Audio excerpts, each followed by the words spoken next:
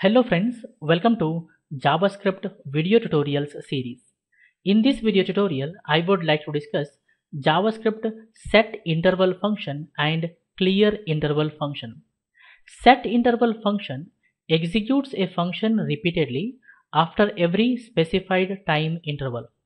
SetInterval function is used to execute a function repeatedly after every specified time interval, guys. Whereas clearInterval function stops executing a function pointed by the handler. ClearInterval function is used to stop executing the function, guys. Let's have a demo and understand. We are going to create a counter, guys. I minimize it. Here I have default.html page. I right click on it, say open with notepad. You can see that default.html page is open in the notepad. Its title is set to JavaScript timing functions. I minimize it. I right click on default.html page, say open with Google Chrome. You can see default.html page is open in the Chrome. Title is set to JavaScript timing functions. I go back to the code. To display the counter, I take help of the span tag. I say here opening span tag and closing span tag. I'm going to set an ID, identify it uniquely by saying spnCounter. Then I say here opening script tag, closing script tag. Then I say here type is equal to text or JavaScript.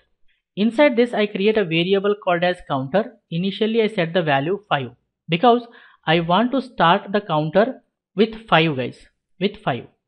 After every 1 second counter value should get reduced. What I do here, I'm going to say set interval. It should call changeCounter function after every 1 second. 1000 milliseconds means 1 second, guys. Here what I do, I create the function called changeCounter and then I set the counter value. I display the counter value in this span tag. How? I say here document.getElementById. In double quotations, I give this ID spnCounter. I am getting the reference to this span tag here and then I am telling here innerHTML. InnerHTML means content. Content of spnCounter should be equal to the value of counter. And this counter is of type number. I'm going to convert it into a string. So I say here string, opening bracket, closing bracket. Content of spnCounter will be the value of counter, that is 5. Right? 5 is the value of counter. Now the counter value should get reduced, right? So I say here counter minus minus. Counter value becomes 4. Counter value becomes 4. After 1 second, again changeCounter function will get called. The content of spnCounter should be the value of counter, that is 4. 4 is displayed. Then counter value becomes 3. After 1 second, changeCounter function will be called. Content of spnCounter will be the value of counter, that is 3. Then counter value becomes 2. After 1 second, changeCounter function will be called. Content of spnCounter will be value of counter, that is 2. Then counter value becomes 1. After 1 second, changeCounter function will be called. Content of spnCounter will be value of counter, that is 1. Then the counter value becomes 0. When the counter value becomes 0, changeCounter function should not be executed again. Now we have to take help of clearInterval function. Here we create a handler where counterHandler equals to counterHandler. So it returns the handler to changeCounter function in this variable, guys. CounterHandler. What we do is simply we say here if counter counter value becomes 0. Okay, at any time counter value becomes 0, clearInterval do not execute the function which is pointed by counterHandler. That's what I'm telling here. If I save this, go to browser and reload, you see we see 5, 4, 3, 2, 1. That's it. When counter value becomes 0, it stops executing the function which is pointed by the counterHandler. CounterHandler is going to point to this function, guys. If I change this value to 10, let's say, okay, if counter value I set 10, it starts with 10. I save it, go to browser and reload. 10, 9, 8, 7, 6, 5, 4, 3, 2, 1. So like that, we use setInterval function and clearInterval function, guys. SetInterval function is used to execute a function repeatedly after every specified time interval, and it returns the handler to the function. If you want to stop executing that function, then you take help of clearInterval function. To that you pass the handler, guys. So this is one example of displaying the counter. Let's have one more example and understand how we use setInterval and clearInterval functions, guys. And the one more example is we display the timer, guys. We create here 3 span tags. Let's see.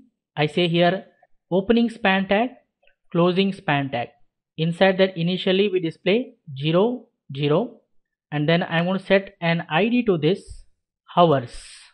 So here in this span tag we display hours, then colon, one more span tag I create, copy that and paste here.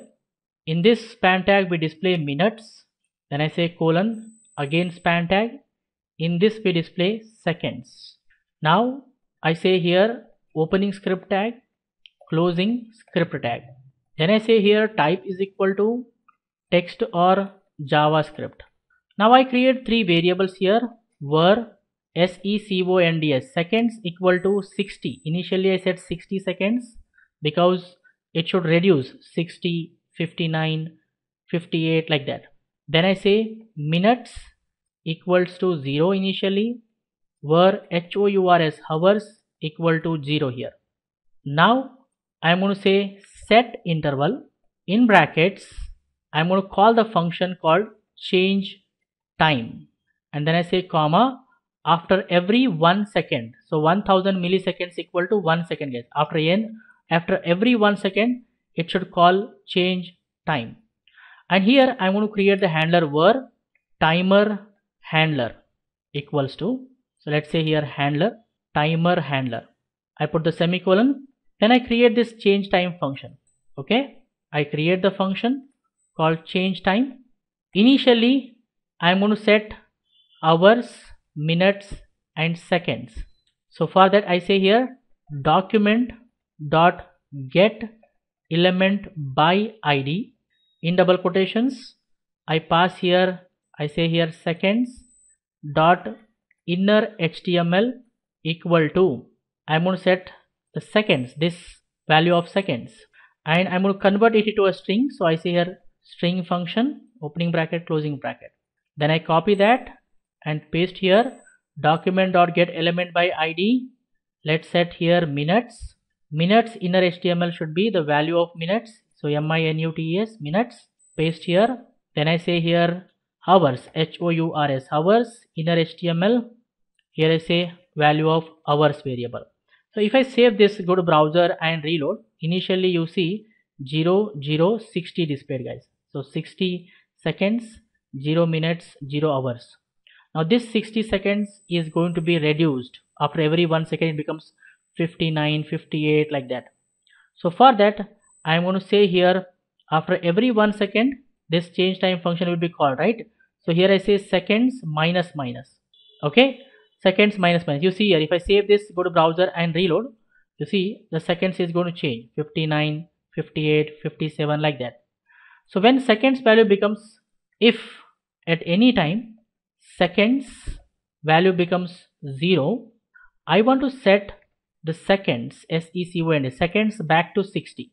Okay, so it should again repeat from 60, 59 like that, right? So if I save it, go back and reload, it starts at 60, you see 59, 58, 57, 56, 55, 54, 53, 52, 51, 50, 49, 48, 47, 46, 45, 44, 43, 42, 41, 40, 39, 38, 37, 36, 35, 34, 33, 32, 31, 30, 29, 28, 27, 26, 25, 24, 23, 22, 21, 20, 19, 18, 17, 16, 15, 14, 13, 12, 11, 10, 9, 8, 7,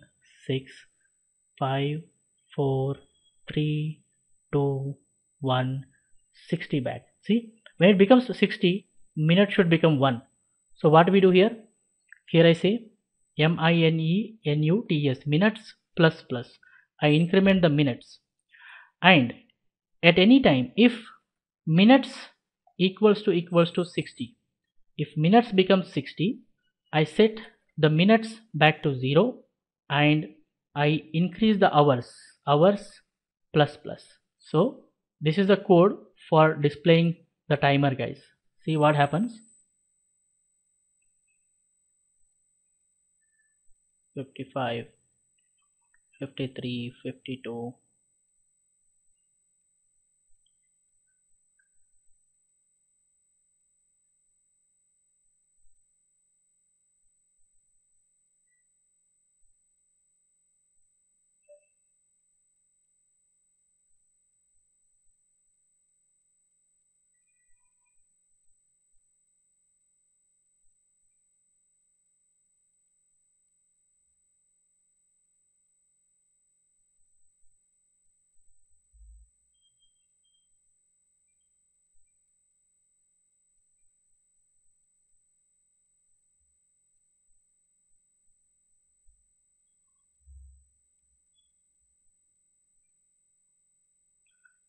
Four, 3, 2, 1, 60. See, it becomes 1 minute.